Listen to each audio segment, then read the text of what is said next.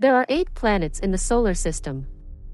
The 4 inner solar system planets, Mercury, Venus, Earth, and Mars, fall under the category of terrestrial planets. Jupiter and Saturn are gas giants composed mostly of hydrogen and helium, while Uranus and Neptune are the ice giants containing mainly elements heavier than hydrogen and helium. Pluto is part of the Kuiper belt, so it is no longer considered a planet.